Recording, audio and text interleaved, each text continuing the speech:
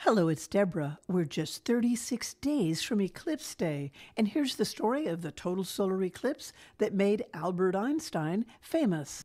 In 1911, Einstein had begun saying that space is curved, so light passing near a large mass, such as our sun, would be bent. That idea led to his theory of general relativity in 1915. According to Einstein, starlight passing near our sun has to travel a curved path through curved space. And that means stars near our sun should appear to us to be deflected from their actual positions in space. But how could anyone prove that? How could we see stars near the sun's blinding light to know if they appear deflected or not?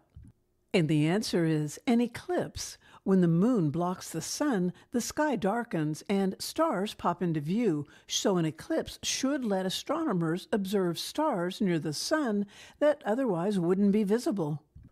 Now enter another great scientist, the British astronomer Sir Arthur Eddington.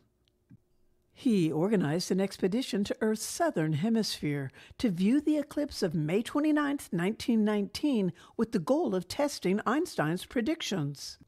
Eddington's team went to the West African island of Príncipe. Another part of the team traveled to the town of Sobral in Brazil.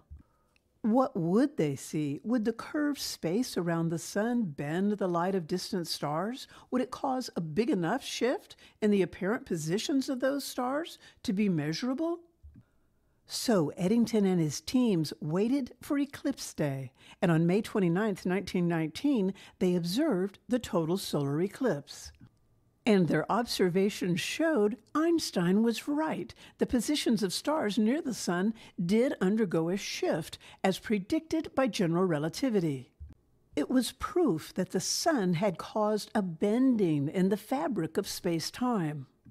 The findings set off an avalanche of international attention, and Albert Einstein became a household name.